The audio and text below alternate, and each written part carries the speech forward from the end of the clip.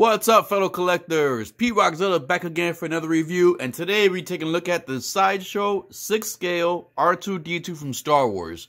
Now, I know Hot Toys is releasing a newer version of their R2-D2, but we all know that's probably not going to come out to either the end of this year or early next year.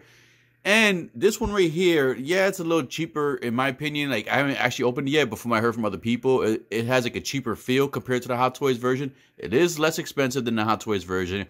But this one actually has the weathering that matches the display I have set up with my C-3PO, Endor, Luke, and Leia. So I needed R2-D2 to kind of make that display complete. So this is the reason why I was kind of looking forward to this. Now this, big shout out to Don Prime from Geeking Out. I actually won this in a contest that Don Prime was running in the group chat. And I entered it. I never win this stuff. So I was like, yeah, might as well just give it a try. And to my surprise, later on that day, I found out I actually won this, which was a freaking blessing in disguise because I was really tempted to pick this up. It was in my shopping cart at Sideshow just because I need to complete that shelf display and I need an R2-D2. So it all worked out in the long run. I'm happy I actually won this. I actually won something for once. And I'm actually happy to actually finally have this version, or at least have a version of R2-D2 to complete my display. All right, let's get this review started. Dale. Tequila.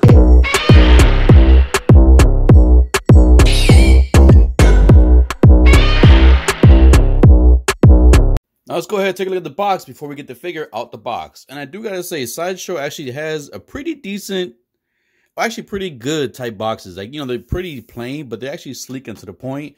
I do like the black and gray. And you get the 6-scale Sideshow right here. R2-D2 picture. Star Wars R2-D2. And at the bottom, you get the Star Wars logo. On the side over here, you get the Star Wars logo again with R2-D2. Star Wars logo. Star Wars logo. Disney at this time. And then in the back, you get a nice picture of the figure R2-D2 and a few, you know, legal information stuff there. Serial bar. And that's it. Star Wars in the bottom again and Star Wars in the top. All right, let's go ahead and get this little droid out the box. So once you get the figure out the box, let's get the box out the way. You are greeted with like a slip cover right here that has R2-D2 also. It has a nice little picture of the figure. I wish I could actually have a background diorama like that that actually had the lights and everything, but that would be pretty cool. But once you move the slip cover out the way, you have the instructions, and then you actually have the clamshell. It's only one layer, so you have the R2-D2 figure right there. All the accessories it does come with. He does actually look a little bit bigger than I thought he would be. Just seeing it in here, I know on camera it might be different, but I'm interested to see how he's going to look next to C-3PO. You got all the accessories there, but anyways, let's go ahead and take R2-D2 out and all the accessories. So you can take a closer look at everything it comes with in fine detail. And there we have R2-D2 laid out with all the accessories that come in the package. And I do gotta say, this is, I'm not sure if this was like pre-owned or whatnot, but when I did open it, there was like little pieces of like that raw sugar like falling out a little bit. And I did notice a piece broken. So before we go ahead, let's look at that piece that's broken. So when this came out, this was actually just laying in the tray. So I did notice that this piece goes right here. And if you look real close, you see that broken piece right there? That goes right here. So this is supposed to be the cover that goes on top of his head, on top of the dome. But since mine is broken, it's basically loose there. So I'm going to have to glue that back on. So let's go ahead and take a look at R2-D2. And I do like the way the dome looks. Now, one thing I can say is looking at the figure directly, it does seem like this might be a little two-tone. Like the dome and then the actual body piece might be a little two-tone. I'm not sure if that's accurate. But it does, you know, it does feel flimsy when you pick it up. And, you know, it does feel like a little bit cheaper plastic. And the fact that, you know, like I said, pieces were broken off, it kind of leaves like a sour taste. But it still looks good for R2-D2 figure. I like the weathering down here. That, you know, it looks all dirty and worn. And it looks like R2-D2. There's nothing, you know, I will see here that kind of says, well, who the heck is this? But, you know, it looks like R2-D2. So articulation-wise, let's go ahead and take a look at articulation. The dome can move. You can do a full 360. And then the dome does come off. This is where you would put the batteries in right there. So basically, it looks like the batteries are in there already. So you just pull that tab out. And then you just put this back in. Let's go ahead and lock this. You got to make sure these match up. If you look at these right here, make sure they match up. And just push it in. And there you go, like another piece that came loose. See? Just, I don't know, something it feels a little flimsy about this. Anyways, these are articulation for the dome, for the head. The legs can go pretty far back. I'm afraid of breaking this. So you can actually put the legs pretty far back, which you would never do. You could do, I guess this is kind of like the droid type of big boot, the Hogan boot. So he could do that. So the legs go pretty far back. I want to be careful as I move this guy around. Make sure you know that nothing comes off, nothing scrapes, nothing breaks. Alright, so these are articulation for that. These shoulder pieces are swappable according to the instructions. And then you do get the third leg down here. You're supposed to push down on that. And there you go. So that actually has articulation. This has articulation also too at the, I guess you want to call it the angles. It has articulation, so let's go ahead and move this back real quick so you can take a close look at his third leg. And then this one does come out, and it has the wheels underneath so he can row. And it kind of, you know, feels a little flimsy, just the way it goes in there and everything. But yeah, so yeah, you basically have him rolling on all three. Kind of like that, see? So that looks pretty cool. So let's go ahead and put that back in. Well, see what I'm saying? Oh, there goes pieces falling off. See what I'm saying? So, like I said, just a little work needed for this R2-D2 unit. There we go. There we go. That's in. All right, so now that's fully in there. And then it does give you the option to use the lightsaber. The lightsaber does have a magnet at the end to kind of open some of the compartments. So, for instance, this one opens that one. You can open this compartment. And then, if I remember correctly, that one does open. And this is where you would put... Oops, whoop, whoop, dropping things. This one should open, too. I don't know how this one... Oh, that's not the magnet side. Let's see. There we go. All right. So here is where you will put the pieces. So he does come with the grappler. And if I remember correctly, the grappler does go in this slot right here. And then he does come with his computer terminal arm. And that one does go in here. And then he does come with his, was it, I think, the power saver or power charger arm. And if I remember correctly, this one should go on this arm right here. And then last but not least, there is this piece right here that I'm not 100% sure what's it for. It looks like this may go here, no? I don't know.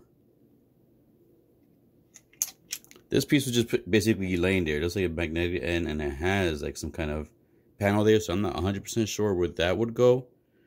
And why this arm will open up, I don't know. I'll have to figure it out, mess around with the figure more. So, yep, so there goes the compartments that can open up.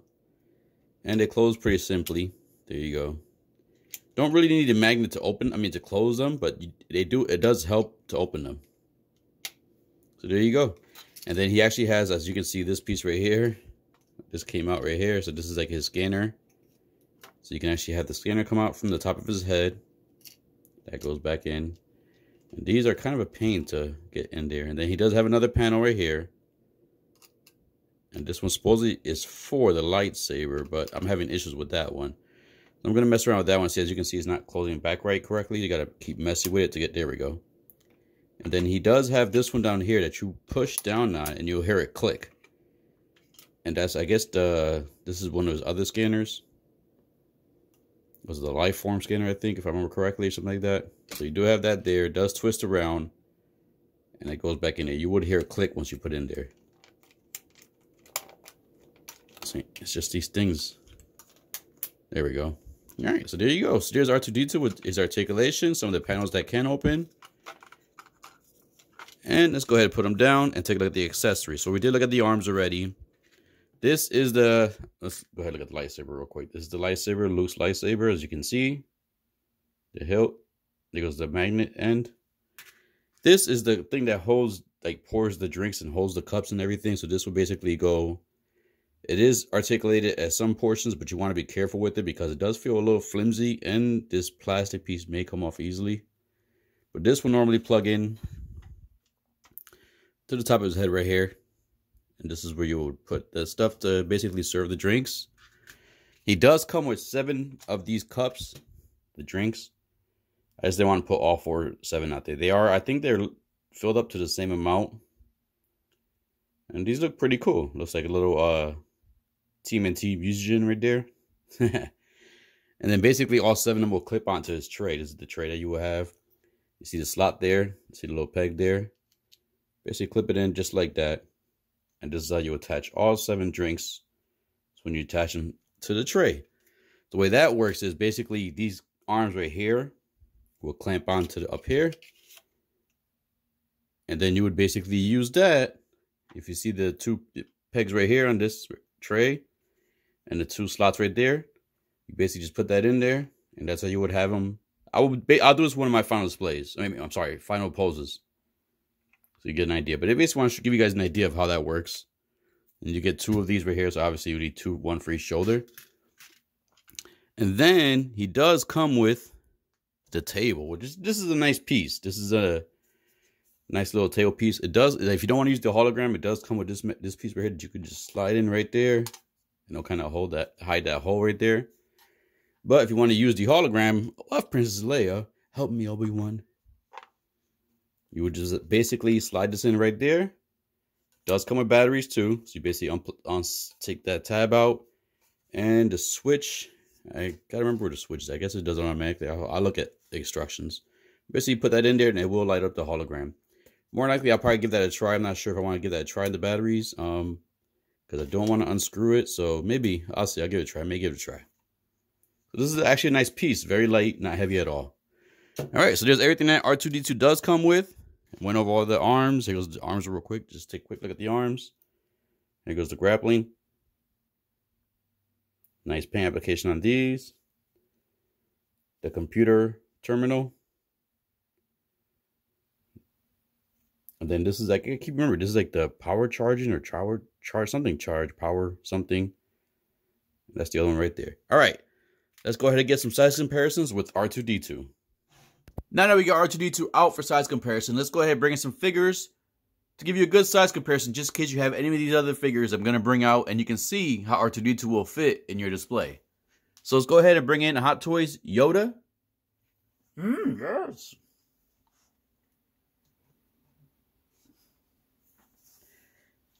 Now let's go ahead and bring another robot, and this is the 30DLX Optimus Prime.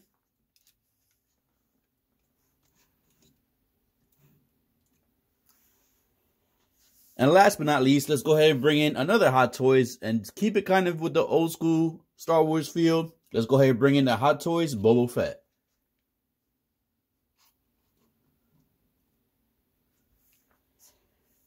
So there we go, 4 figures, good size comparison, just in case you have any of these in your collection. All right, let's go ahead and get the final thoughts and final poses. And now we have R2-D2 serving up drinks. He's serving up drinks to Tyrion. You know, guys know Tyrion likes the drinks and the women. And then also Saitama. You can see Saitama there. It looks like he has a hangover as he's holding his head. But he's going to get one more drink for the road because, you know, he has to take care of some business before. You might as well feel nice before you got to take care of that business. So now, just the negative portion. That tray was a pain in the butt to get on there. As you can see there, as it's spinning here, it has these little clips that kind of like, they got pegs that kind of go into holes underneath the tray. And each tray is segmented and has its own clip and holes. So as I was putting the tray onto those shorter pieces, you can see the one on the left kind of came off and not broken half, but just came apart in half. So when I was basically trying to get it on there, it wouldn't fully flush into the slots where the pegs go into. So I'm not sure, if you look under there too, you'll see the other ones are not fully fleshed either. So I'm not sure if that's just the way they left it when they made the figure. That's just something, in my opinion, that should have been done better. You should not be seeing those pegs under there. It should be fully flushed and it should not fall apart easy. So right now, I guarantee you, if I were to grab one of those cups off that tray will either fall in half or will fall apart in 3 pieces on the tray portion. So feels cheap, not too happy about that. The other portions of the accessories, that little arm that comes on top of his head and grabs the drinks, that feels pretty sturdy. That feels good and looks good.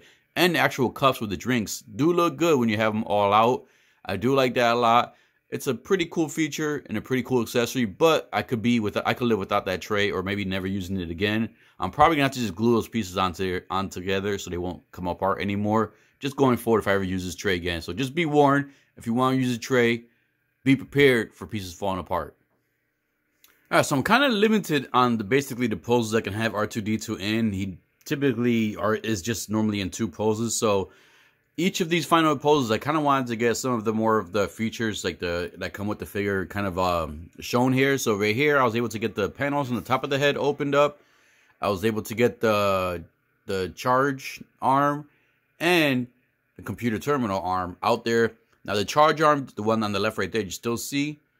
That one has more articulation than the other 2 slots that you can plug in the arms in. So that one you basically will have to, there's a rod sticking upwards. You have to kind of like slide it forward and then push it down, and it gives you the extended arm. So you can put the extended rod, so you can put the arm in. I'm still having issues with the portion that holds the lightsaber, so that's why I didn't really show it on this final pose. And everything else was still kind of, somewhat a little finicky, but everything kind of opened up fine. I had to glue that top piece back on. Once I glued it back on, it works perfectly now. It doesn't come off. It still opens up fine. Didn't use the battery option, like the batteries, to kind of use the light up function just yet. Debating if I'm going to use that for the final pose or not, just because I tested it out and it's not too bright, so I'm not sure if it's how much it will show on camera. But other than that, I mean, yeah, this so far this figure feels, like I said, it feels somewhat finicky and cheap, but it's a good alternative for R2-D2 in your collection if you don't have one so far. Alright, so I do have the battery feature on the actual hologram on, and it does pop up a little bit with the lights on. I'll show you real quick how it looks with the lights off. You can barely see it. See a little dot right there. So that gives you an idea of how powerful that LED is. Not really much powerful, which I didn't expect it to be pretty powerful compared to the other accessories that kind of felt cheap with this figure. And this is another reason why I didn't bother trying to use the light feature on the dome piece, because I didn't want to unscrew that piece just to take the batteries back out. I just left a little plastic piece in between there, so I never have to worry about them being used or leaking, hopefully. Another thing I want to point out real quick is the little eye pieces in the back of R2-D2's head, the front and the top, the little eye center pieces there. Those pieces are actually articulated also. If you see as R2-D2 swings around, I did kind of articulate the one in the front kind of to hopefully kind of look down a little bit more, so it could look as if he's kind of looking at the hologram. And I wanted, of course, to have him displayed with C-3PO, which is the Sideshow one as well. I do have the Hot Toys version of both of these pre-ordered, so I'm definitely looking forward to those. And I'm somewhat happy that they're kind of different versions of the actual characters, so I don't have the same versions of the characters in my display and in my collection. So, like I said in the beginning of one of the other portions of this review, this figure is pretty good. I have to admit, it looks like R2-D2. It's bigger than I thought, and it feels decent. It's a very, very good replacement or placeholder for R2-D2 in your collection. But I never got my hands on it, and I don't have the Hot Toys version, so I'm pretty sure with my experience with Hot Toys, the Hot Toys version is better and handles better. So if you can get the Hot Toys one, I would say get the Hot Toys one. But if you're looking for like a cheaper version to kind of hold you over and still, you know, kind of do the job of having a representation of R2-D2 in your collection, then the Sideshow one's not that bad. It's actually, you know, it's good. I'm happy I have it. I'm happy I won it. But like I said, I was still on the fence of actually purchasing it because I did want to have somewhat this version of R2-D2 in my collection to go with my Endor, Luke, and Leia in my final display. Currently in my collection right now. And I will say one more thing. If you really, really want the best version of R2-D2, I know that the Machinations one is the best one out there from what I've heard from my collectors, and it actually has diecast and has a good weight to it and has pretty cool light features. So I would say if you had to choose one, probably go for that one if you can still find it. I know he's still kind of hard to find nowadays. But if you can, like I said, if you don't, and you don't mind having a cheaper version just to have something in there, then the Sideshow one is the option to go. Also, if you can't wait for the Hot Toys one. All right, collectors. I'm so far enjoyed this figure. Would I recommend purchasing it? Like I said, if you don't have R2-D2 in your collection, then yes, I would say, you know, it's probably a pretty good pickup. The character doesn't have much articulation. That's the way he was meant to be. So it's not like you're missing out on too much. Just the accessories don't feel that good. and then on the Hot Toys quality. But that's the review for now, fellas and ladies. Please hit the like button, click the bell notification, and as always, collectors, keep collecting, stay safe, be good, please subscribe. Dale.